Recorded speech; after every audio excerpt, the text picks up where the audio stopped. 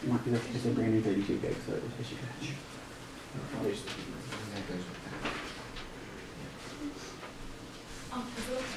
Hmm? Is the Yeah. Okay.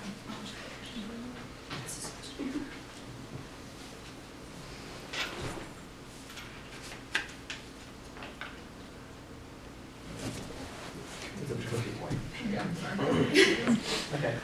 Okay, so this will be the cast for scene 1. So it's starring Tracy, and if Tracy wants to wave. Okay. Tracy is a young black 22-year-old raised in inner city Atlanta. And then Bonnie is a Caucasian woman in her 50s. She's the mother of Austin and is a racist and is against the idea of Austin and Tracy being together. And then Austin is a young white man who's 24 and is in love with Tracy despite their different upbringings. So this would start out with the camera focusing on a television and pans out to a medium shot of Tracy and Austin sitting on the couch together.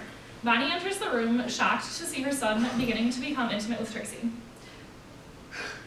Oh my word, I leave you alone in this godforsaken mansion for 1 minute, and I come back to find you two almost canoodling on this couch. What the hell is this? My little boy, I thought I raised you better than to get with some Negro trollop. Mama, do you really have to talk to her like that? Why does her skin color make her any less of a woman? Why couldn't you just stay with a gal that's your own color? Whatever happened to Beth? You need to find someone put together, not some ghetto tramp. The camera cuts to a close-up shot of Tracy's face as she gasps at things Bonnie has said. The camera follows her as she gets up to Bonnie's face Bonnie's racist comments. Let me tell you something. I may be from the other side of the train tracks, but that don't mean a thing about me. I have just as much class as you prim and proper crackers. Who are you calling a cracker, you floozy from the sticks? Mama, I don't care what color her skin is. Tracy is different than the other girls I've been with. Tracy makes me happy, and know what? I love her. There, I said it. I don't know what has gotten into that convoluted brain of yours, but we didn't raise you to get with no cotton picker. You get out of my house. Fine, if that's how it has to be. Okay, so that's the end of scene 1. So scene 2 is the camera follows Tracy and Austin as they exit through the door. Then we cut to Tracy holding Austin's arm as they walk down the street. It is in the dark streets of Atlanta, but the sidewalk is illuminated by street lamps, and Austin and Tracy discuss the events that transpired with Bonnie. Thanks for standing up for me against your mama. It's nice to know that you got my back. Anything for you, my sweet darling. You are worth it to me, and I don't care how many people tell us that we shouldn't be together. I know we can make it. I don't get why she's like that. She doesn't even like her coffee black. Oh, honey, you are too funny. I love you. I hope your mama will like me someday because you mean the world to me, and I want to be with you for the rest of my life. I love you too, sweetheart. My mama will like you, just not right away. It takes her some time to warm up to people. But once you spend more time together, I swear she will love you like another daughter. And the scene ends with Austin and Tracy walking into the sunset in the distance. And then this is the last scene that we wrote for this. So this is scene 3, where the camera pans into the kitchen where Austin is making dinner for Bonnie and Tracy. Meanwhile, Tracy and Bonnie are in the living room setting the tables together and trying to get to know each other a little bit more. Thanks for having me. This means a lot. Don't get your knickers twisted in a bunch. Just because I'm eating with y'all, don't mean I think you're right for my Austin. Something funny? I was just thinking of my mama. She acted the same way when she first met my brother's baby mama. She was awful, always asking for money even after they weren't together anymore. Ugh, it's crazy what them girls do for money. Yeah, no, she didn't even start coming around that much till she found out my dad started his record label. I remember when Austin's brother got his ex pregnant. She was the same way. We don't always have money. Or we didn't always have money. When my honey's business took off, that strumpet only saw him for our family's money. You know what? You're all right. Wow, I'm glad to see you two are getting along better now. Two of my favorite ladies in my life are now on better terms. Good news, the peach cobbler is ready. Okay, so that is all for our script. So thank you to our lovely volunteers. And then any questions for the floor? Questions? Fire away. Okay, yeah. So this is the end of your presentation? Yeah. Okay. All right, so end of the presentation, just say, thank you for your time. Does anybody have any questions? Okay, so thank you for your time, they say. Do you have any questions? You are now film executives. Part of your grade for this course is participation.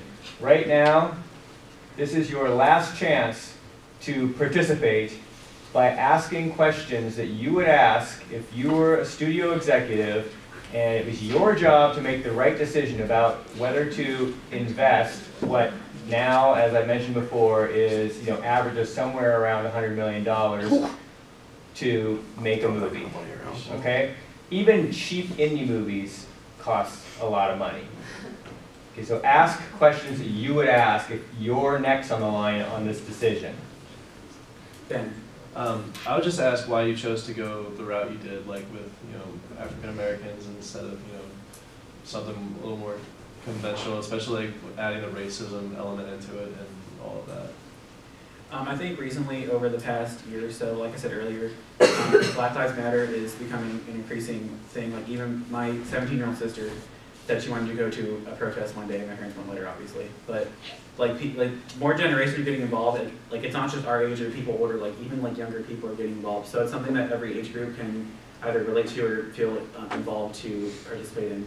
So I think racism, especially after the election, whether it was because of Donald Trump or not, after this election in general, racism I feel like was elevated, and I think it's a good time period to bring the issue about.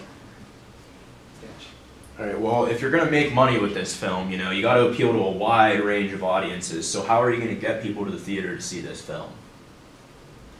One good way of advertising would be something similar to Empire.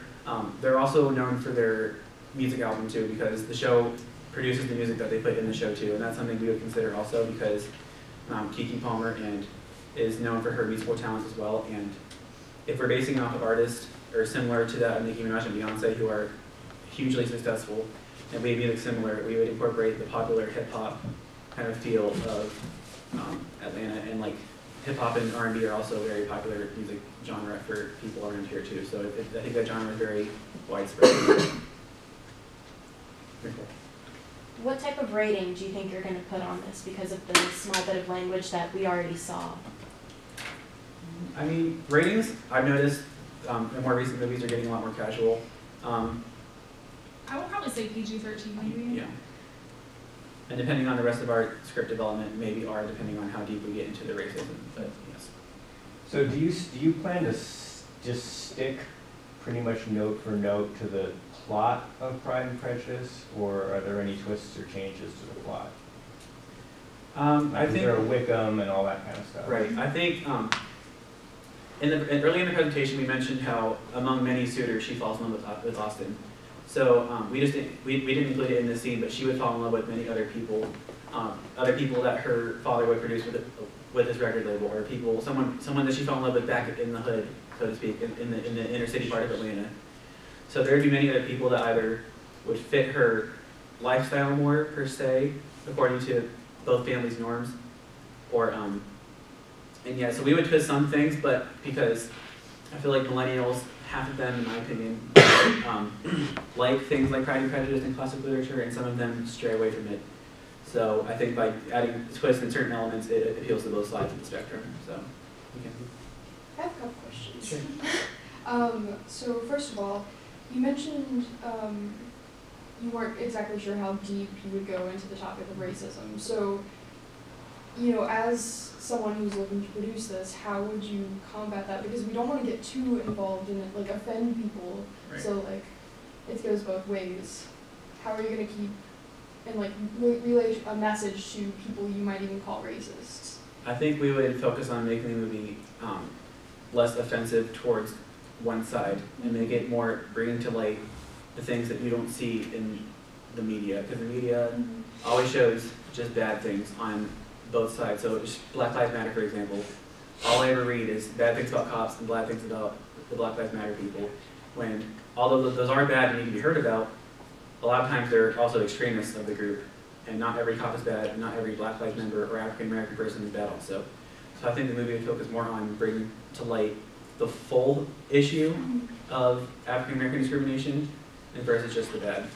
Okay. And would that take away at all from your message, like diluting it down? Or are you just like focusing overall? If you notice at the end of our third part of our live script reading, Bonnie and Tracy start to sort of get along more. So I think by including elements like that, it shows how the two sides can kind of mesh together and start to at least accept one another, whether or not they believe in lifestyles or whatever their issue may be, they can sort of start to mesh with one another. We just have time for one really quick more question, because we probably should, move on to the next group and Sure. not get too wildly off schedule. Go ahead, Micah. Alright, if you are avoiding diving too deep into the racism issues by like trying to show both sides, are you afraid it's going to be taken that you're just writing off the success and the popularity of the Black Lives Matter group? And how would you combat that if that was the case, if it was taken that way? I think that music would be an important outlet for that, because music goes for any skin color. Music, any country, any city, any place, there's different genres, music, all the genres apply to different types of people. So I think music would be a good medium to kind of tie it all together. Does that make sense? And we would still try and focus on like the love story part of it as well. Right. That's like our main focus. And Because- towards like the end, we would kind of try and, because like the last thing that we did would be like, we're, like a little bit past like the middle of the movie, and it would end with like Tracy and Bonnie like becoming like very close and very like having a good relationship at the end. That was kind of where we're going with that. One of the things to keep in mind, just as like a last comment before we move on to the next group, is that if I'm a studio executive, with this kind of thing, I would probably be very concerned, or what I would want to be assured of, is that in its well-meaning attempt to deal with, racial discrimination, that the film inadvertently slipped into stereotypes. And because what often happens is even well-meaning things